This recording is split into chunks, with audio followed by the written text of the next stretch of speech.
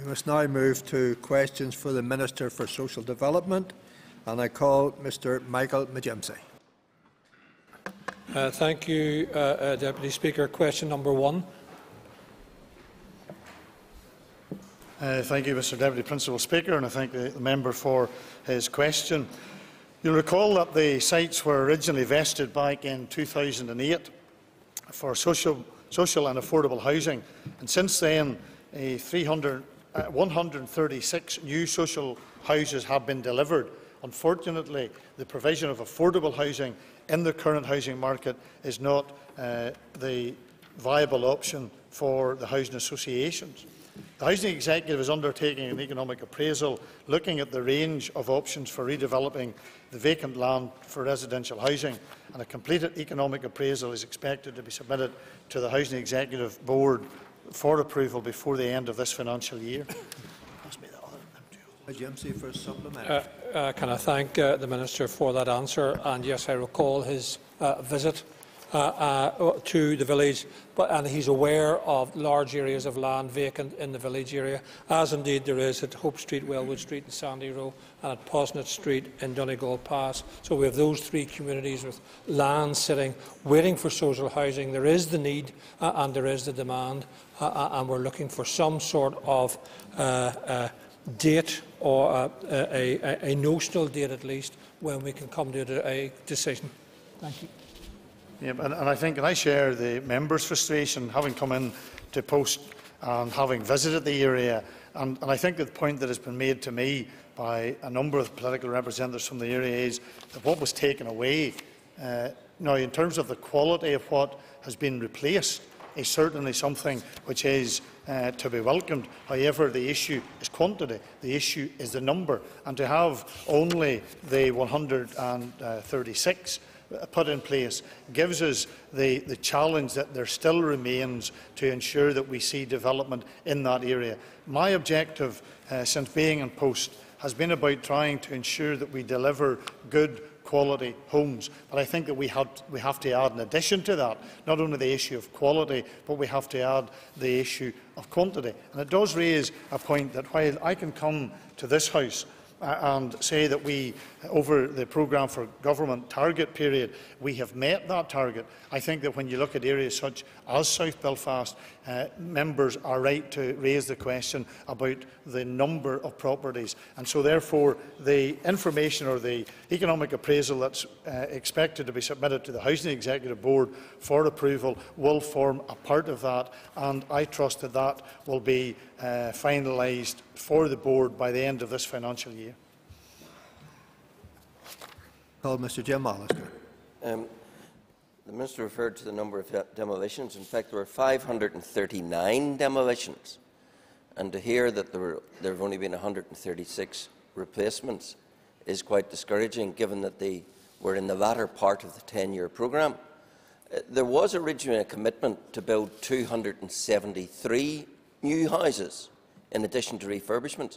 Has that 273 commitment now been abandoned, or is that going to be kept?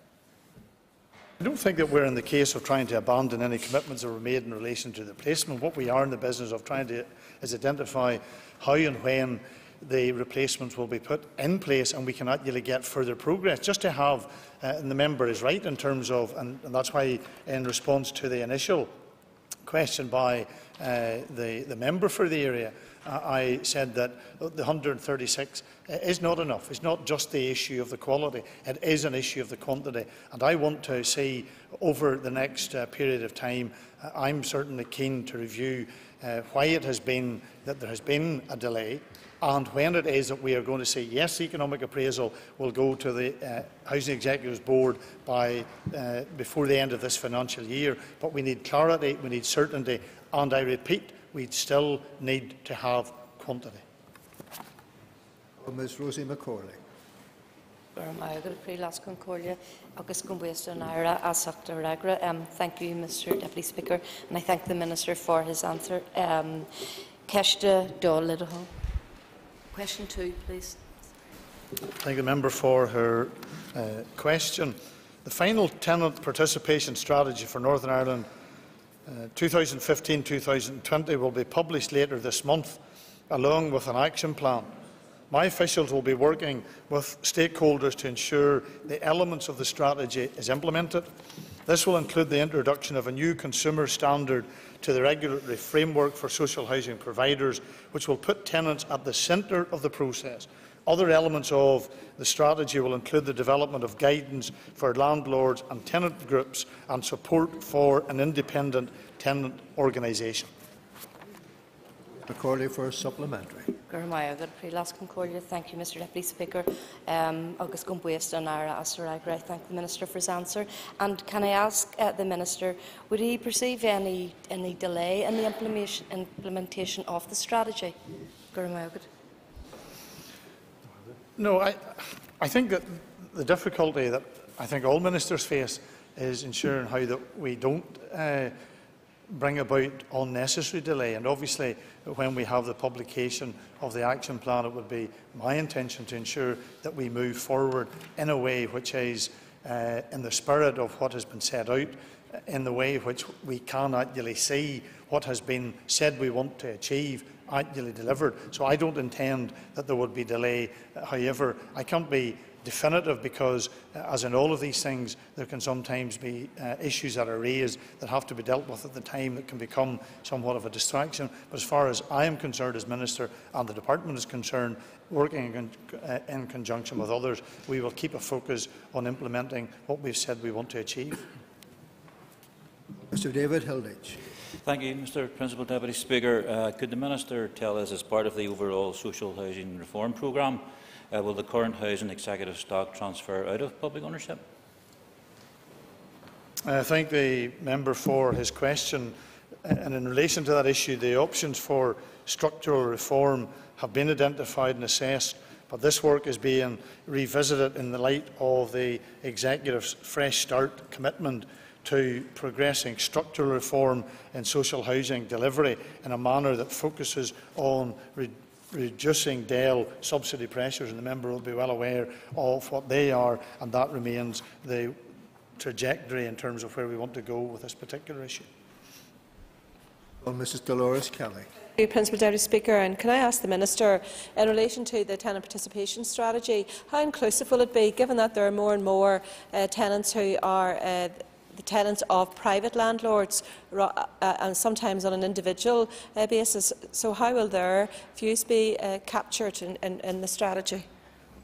And I thank the member for her question and also for her interest in this issue, because it is an issue that she has raised with me on a number of occasions. And she raised a valid point in terms of the private rented sector.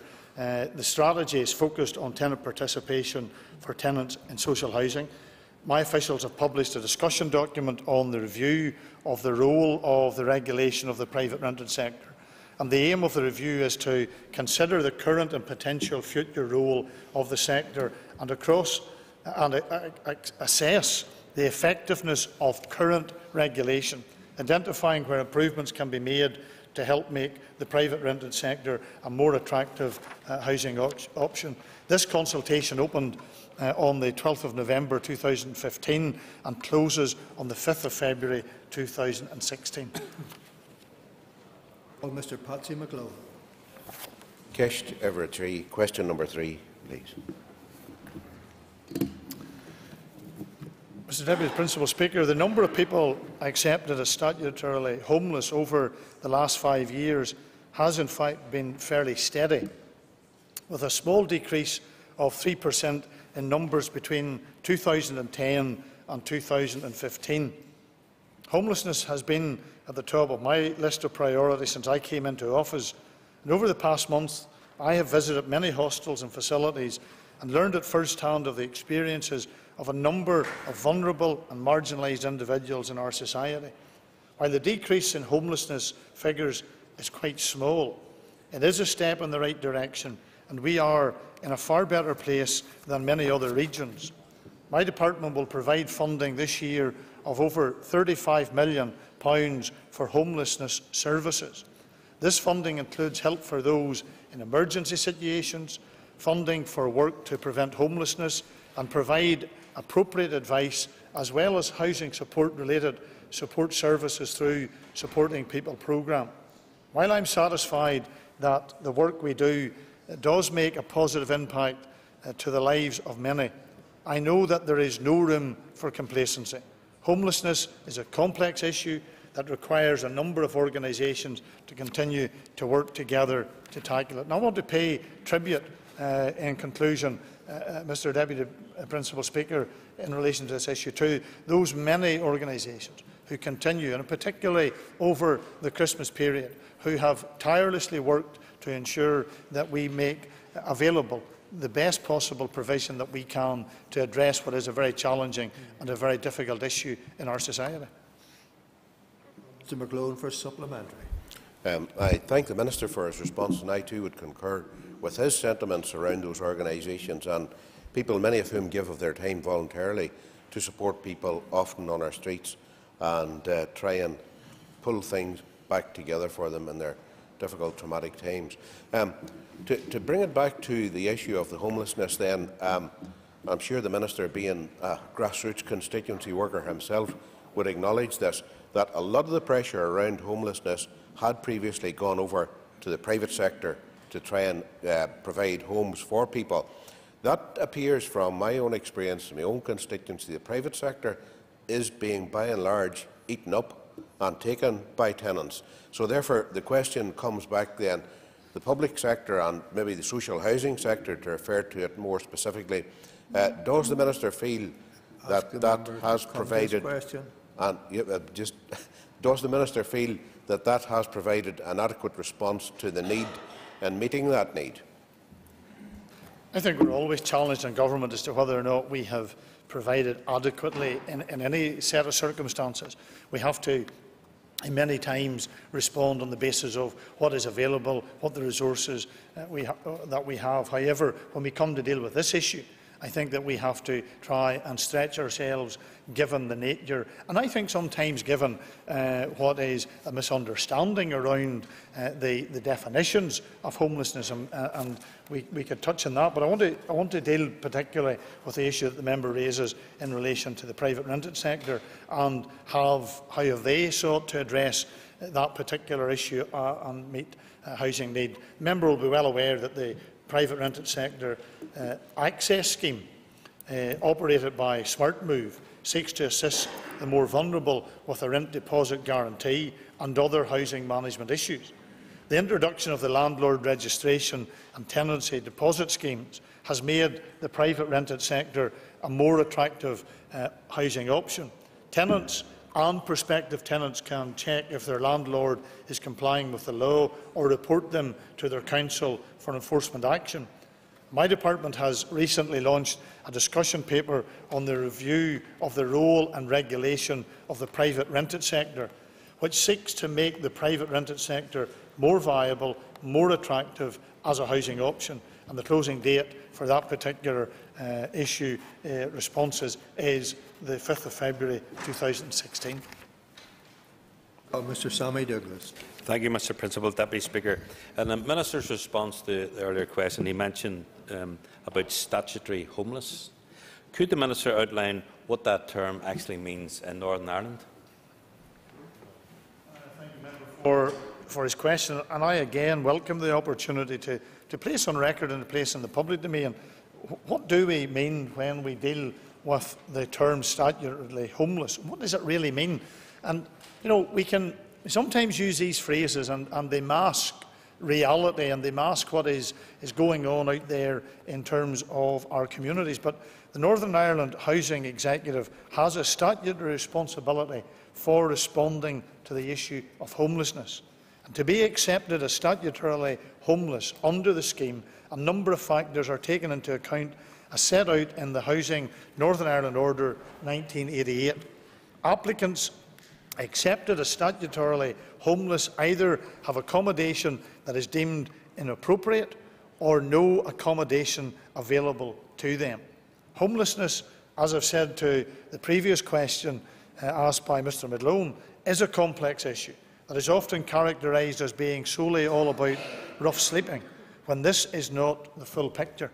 Homelessness figures also include people who are living in temporary accommodation or those living in inappropriate or overcrowded accommodation. It also includes those who are threatened with homelessness, such as people who face eviction from their homes. Mr. William Irwin. Question number 4, Mr. Principal Deputy Speaker.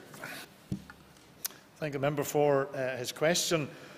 And I firmly believe that our town and city centre play an important role in driving competitiveness and economic growth.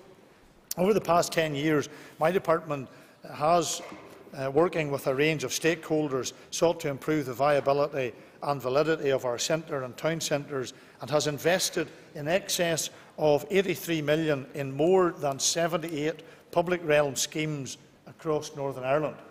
My department has funded numerous public realm improvement schemes in town and city centres over the past 10 years, ranging from the £28 million Belfast Streets Ahead Phase 1 project to more modest schemes such as the £225,000 scheme in Dromore, County Down. In addition, DSD has also delivered over 60 restore revitalisation projects in town and cities across Northern Ireland through an investment in excess of £8 million, largely focusing on physical enhancements to shop fronts to help promote town centres and the independent retail sector primarily.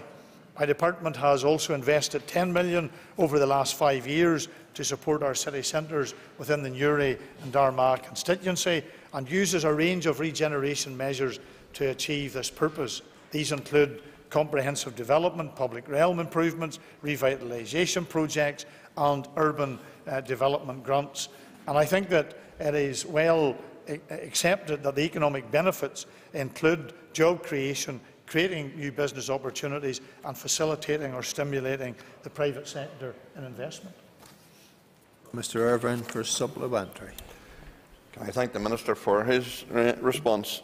Can the Minister tell us what has DSD spent in relation to town centre regeneration in Armagh City Centre? Well, I suppose how often have we come to this House and said it, all politics is local, and given the fact in the year that we are in, 2016, I suspect that we as ministers will be asked this question more directly and more pointedly over the next number of weeks. And I can inform the member that in the past 5 years, my department has invested approximately £5.3 million in support of city centre development in Armagh City. This included approximately £4 million towards the public realm improvements throughout the city centre, and £92,000 towards the creation of a master plan to shape future development within the area, £431,000 towards the revitalisation schemes to sustain the city's vibrancy, £400,000 towards the purchase of a development site to invigorate an important area of the city centre, Mall West, and £265,000 by way of urban development grant to assist with city centre investments. And I think that adds to a considerable commitment on the part of my department, working in conjunction, I have to say, with the local authority to enhance and to improve the aesthetics and the way in which the city of Armagh continues to be a place where people want to visit and a place where the local residents and the rest of Northern Ireland can be rightly proud. And I pay tribute to all those who have helped us to achieve that. And I have seen from my own visits to the city and to other places across Northern Ireland over the last year, even though sometimes a small amount of money is invested, the impact and the benefit that that can bring. And I have no doubt my budget is under considerable pressure, but I look forward to working with our colleagues in local government as we roll out the schemes for the next financial year. Call Mr. John Dollett. Question number 5. Thank the member for his question, and can I just say in answer, before I answer, that I want to wish, now we may have the opportunity before the end of this mandate, but just in case we don't, because it can be the ballot process sometimes can mean that a member is not selected, but I want to thank the member for his contribution to this Assembly. He will be a miss to, I know, his own party in terms of his presence, and also to the very distinctive way that he has of ensuring that he gets his point made, and I have no doubt today will be no different, but I wish him well in the future, and I wouldn't want other events that have taken place in this chamber today to overshadow the fact that I want to, on a personal basis, say the best wishes to Mr Dallett. Now to the answer, what he's looking for, which is more important. Following my statement to the Assembly on the 26th of November, the member will be aware of my decision not to proceed with the Regeneration Bill, with the result that my department will continue to have operational responsibility for the delivery of urban regeneration and community development services across Northern Ireland. Organisations currently delivering services to the neighbourhood renewal areas have been written to advising them of the current position. As you are aware, the Executive is again facing significant financial pressures which are likely to result in the reduction of my department's budget. These budget reductions will further limit the amount of funding that will be available through the programmes that my department currently delivers. Therefore, I cannot at this stage give any commitment that any projects or programmes currently funded by my department will continue at its current level, if indeed at all, from the 1st of April 2016. However, Mr Deputy Principal Speaker, I am aware of the excellent relationships that have been built up between councils and departmental officials through the transition planning process. And despite the delay in extending the regeneration powers to Council, I anticipate we will all continue to work together on delivering key services for citizens of Northern Ireland. Mr Dallett for a supplementary. Minister's remarks that I'm almost incapable of asking a supplementary.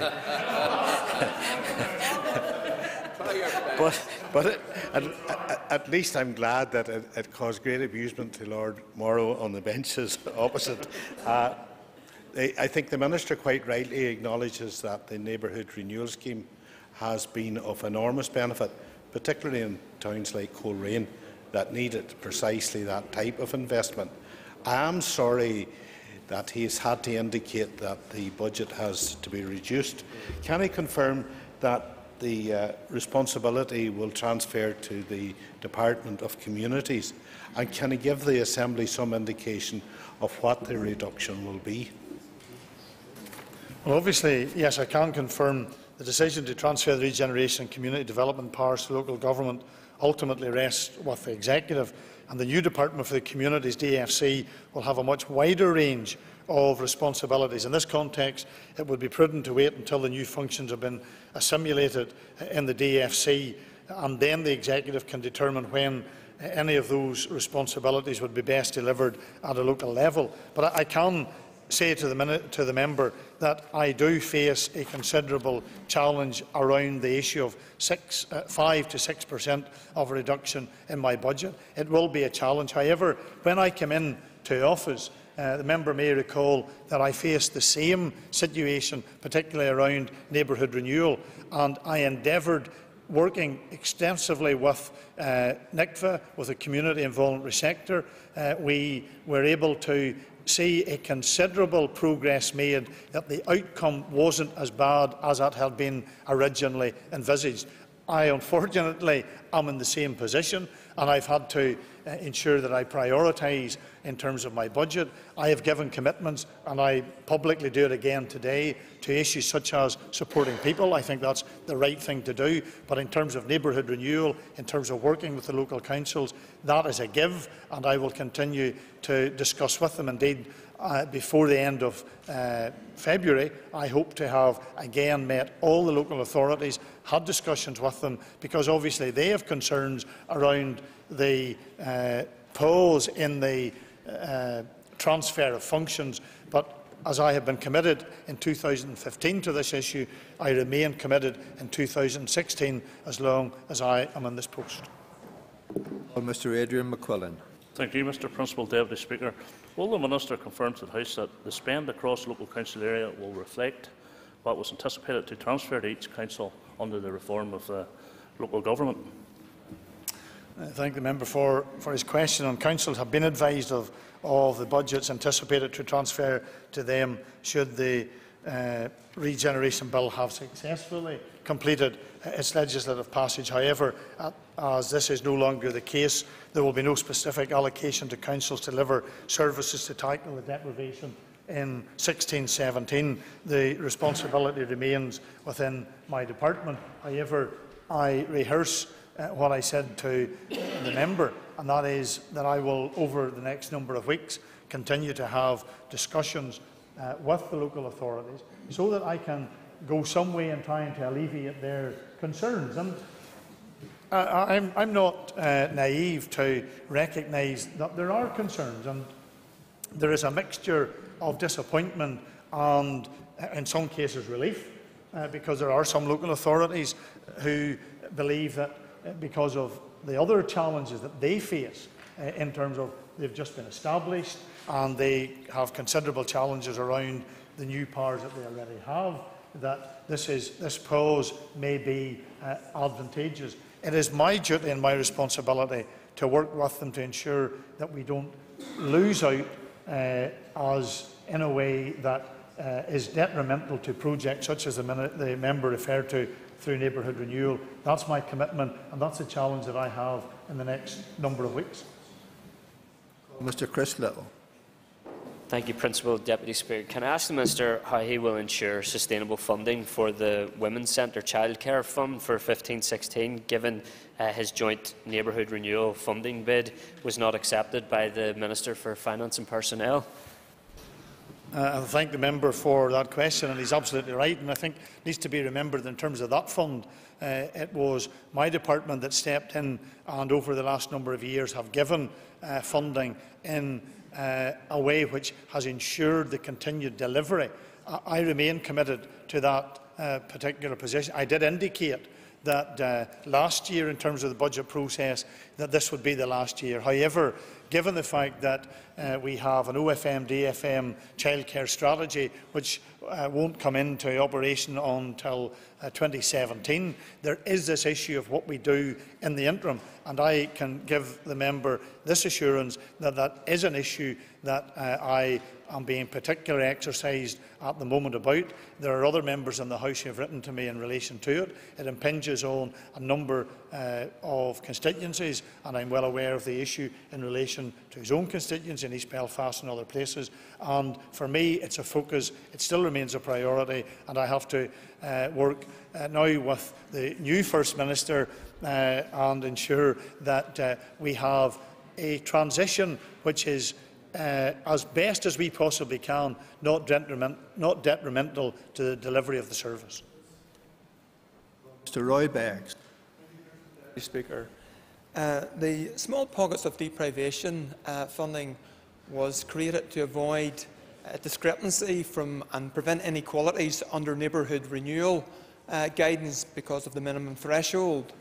Would the Minister assure me that small pockets of deprivation funding will continue to support those communities that would have qualified under neighbourhood renewal but for the threshold? Member for his question. What I think I can give the assurance is that we value the work that SPODs did in terms of the contribution that they made.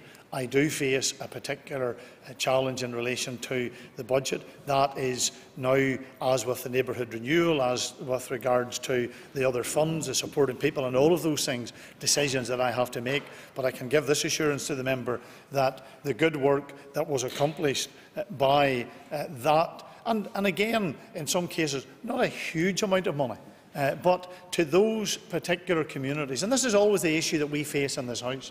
There are some members who are just always very critical of spending that amount of money because it may not suit them politically to actually have to say that there are certain elements in our societies that do need that help, that do need that assistance. But I know that I'm not referring to the member in terms of this issue, but it is an issue that continues to be under consideration. That's the only comfort that I can give to him. There may be a clearer picture by the end of next week or the beginning of the following week when we have a settled budget position. But at the moment, the next number of days are particularly challenging for me to ensure that I know exactly what the final line of my budget is going to be.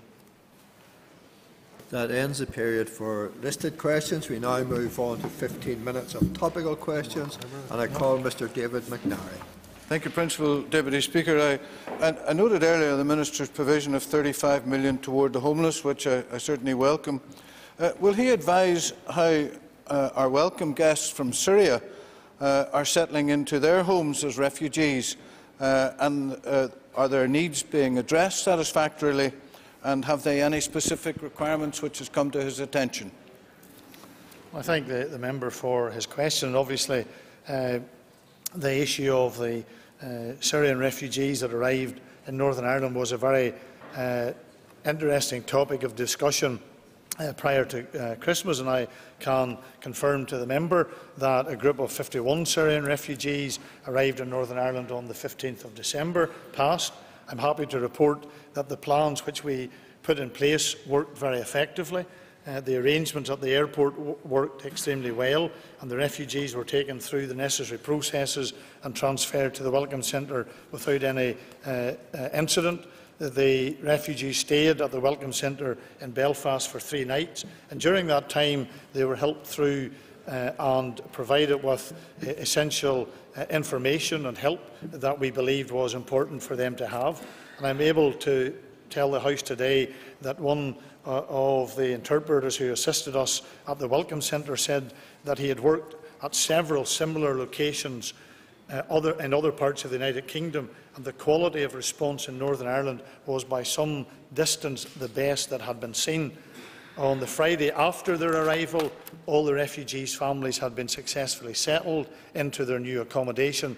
And I had the privilege of meeting with the refugees' families while they were at the Welcome Centre, and it was clear that they all were very grateful for the kindness and the support that had been shown to them by the people of Northern Ireland. I want to conclude by saying this. I do want to place on record my sincere appreciation to those other organisations that have helped us during this process. It was an example of what can be done when there is a particular need that is presented to us here in Northern Ireland. Mr McNary for supplementary. It is very pleasing and gratifying to hear the answer from the Minister so far.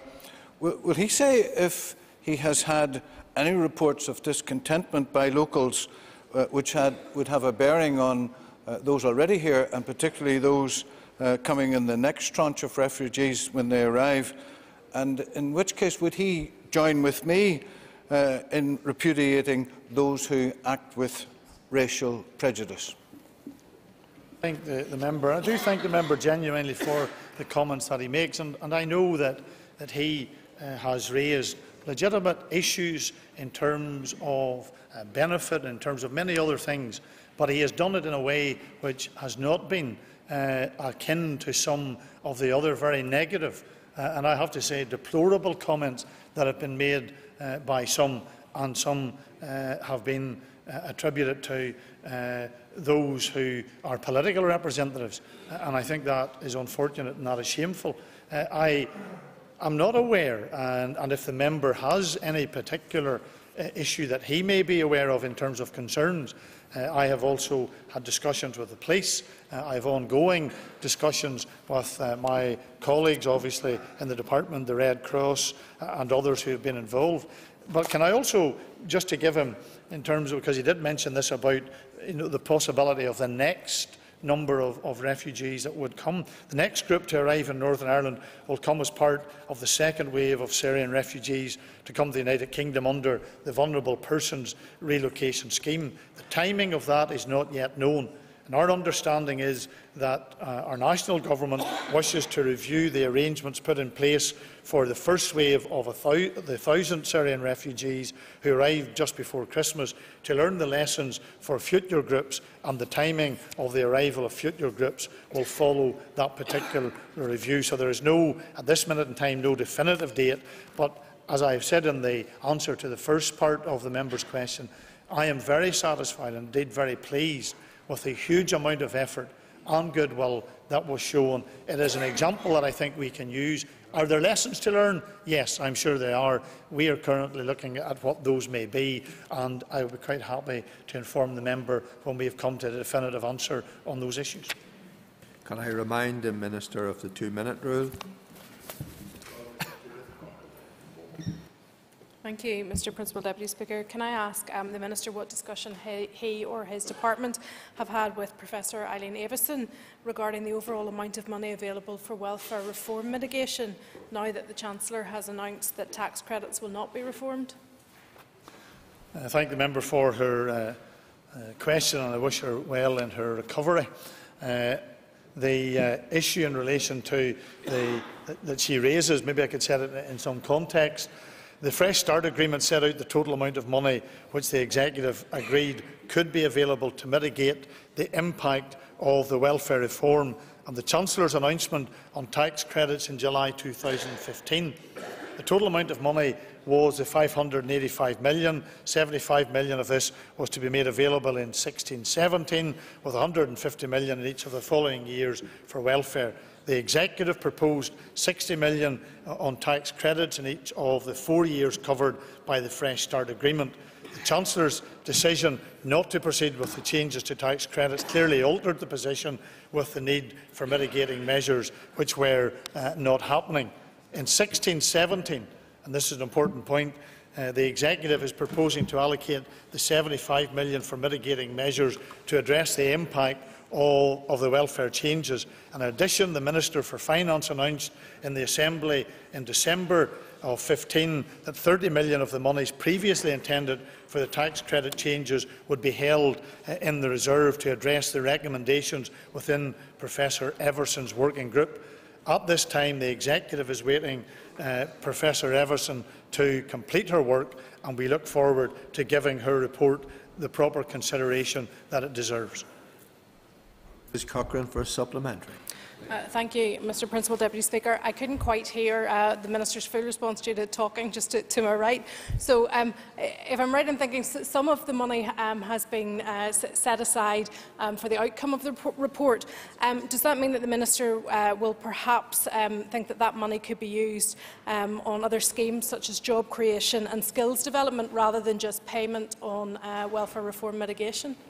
Well, obviously, this is an issue for the Executive, and when we have receipt of the report and when we have worked our way through that, then the Executive will be in a place to come to a definitive conclusion. I think we have made progress in terms of dealing with what was in 2015 a very difficult situation. None of us wanted to be in the place where we were in relation to dealing with the issue of welfare. And we wanted, and the member knows well the history of all of this, we started the year back almost a year ago in terms of trying to have a good news story about what came out of Stormont House and the Stormont Agreement. That, unfortunately, then had its challenges.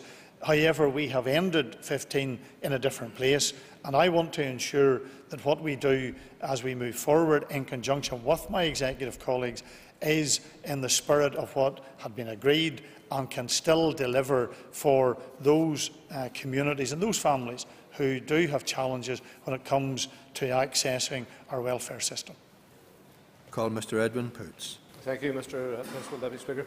Given the importance that the Minister has previously recognised that he attaches to social enterprise and social economy, how does he see us going forward in supporting those schemes, given the financial constraints that have been imposed upon us as a result of austerity?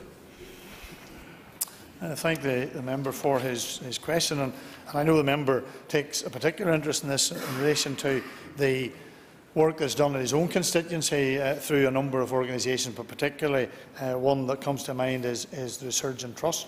And Innovation NI, the Northern Ireland Executive's innovation strategy, aims to deliver a vision for Northern Ireland by 2025, and it will be recognised as an innovation hub and will be one of the UK's leading high-growth, knowledge-based regions which embraces creativity and innovation at all levels of society.